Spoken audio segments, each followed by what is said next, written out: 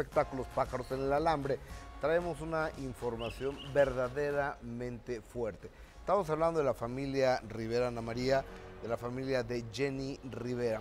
Ellos se defienden, no sé de qué, deciden dar una entrevista sin edición, sin censura, en donde no está involucrada ninguna televisora, radiodifusora, ni ningún programa. Bueno, al programa Hablando Claro, así lo pusieron ellos en YouTube. Su intención es aclarar varios rumores. El nombre de Esteban Loaiza sale a relucir y ellos aseguran que sí le robó a la diva de la banda. Había videos, yo vi la serie, la que está pasando ya en Univisión en Estados Unidos, donde Jenni revisa los videos y ve que Esteban se mete y él es el que le roba. Pero además, ella ve cómo se mete y tienen sus que veres la chiquis. Con Esteban. Con Esteban. Esto es la nota, véanla y lo platicamos después. Y basta ya de tu inconsciencia, de esta forma tan absurda. La familia de Jenni Rivera vuelve a ser el centro del escándalo. Y es que en un video publicado en las redes sociales titulado Hablando Claro, los hijos, hermanos y la madre de la fallecida cantante hacen fuertes revelaciones. Chiquis Rivera, hija de Jenni, estalló en contra de Esteban Loaiza, quien fuera esposo de su madre. Sí hay ciertas cosas que dijo y que ha hecho después de que mi mamá no está, que sí me molestan mucho. Como que mi mamá fue infiel a él, eso no me gustó. Yo digo, aunque fuera cierto o no, esas son cosas, son trapos sucios que se lavan en casa. Doña Rosa y Rosy, madre y hermana de la cantante, rompieron el silencio también sobre el robo de $900,000 que Loaiza supuestamente extrajo de la caja fuerte de la casa de Jenni. A mí Jenni me platicó de que le había robado ese dinero, que se le había perdido en la caja fuerte. Y entonces yo le dije, mija, no te preocupes, le dije, porque ¿cuántas veces no te han robado? Y Dios te ha seguido multiplicando todo tu dinero.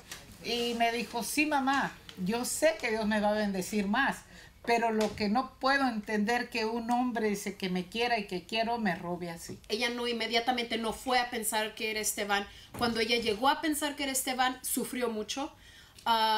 Yo, como estaba con mi hermana, me afectó porque la vi llorar por eso.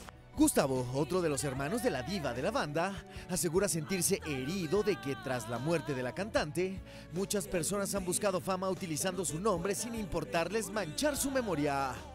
Tú sabes que nuestra hermana confió en un cierto equipo de trabajo, fue creciendo con ese equipo de trabajo, sus trabajadores, empleados, asistentes, y cuando menos llega el tiempo, ya todos empezaron a sacar por todo. Y no nomás eso, los canales de televisión le creen a esas personas, voltean todo, y en vez de que la estrella de nuestra hermana siga subiendo más y más, como que la opacan. Y eso es lo que más le duele, no nomás a uno, pero a los hijos también. Para todos sale el sol, Diego Barrios. Ahora, lo que pasa es que en torno a la vida de una gran estrella como Jenni Rivera, siempre hay dos versiones. Todos estos cuates de Univisión se vieron muy abusados y le compraron los derechos a Pete Salgado y a Gabriel Vázquez, que fueron managers de Jenni Rivera. Hasta tiene un libro, Pete Salgado.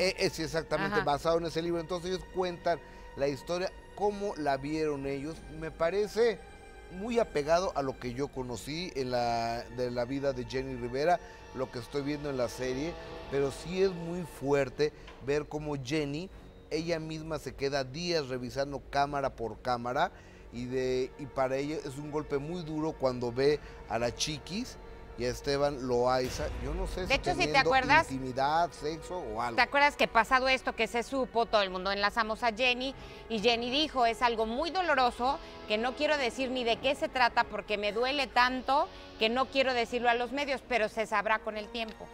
Y bueno, y al novio de Chiquis Rivera, que se llama Ángel del Villar, no el farsante ese que anda ahí inyectando aceite en la cara y las pompas de las señoras, el delincuente ese no, otro señor que se llama igual, que es homónimo a él, lo ponen como un narcotraficante. En la serie.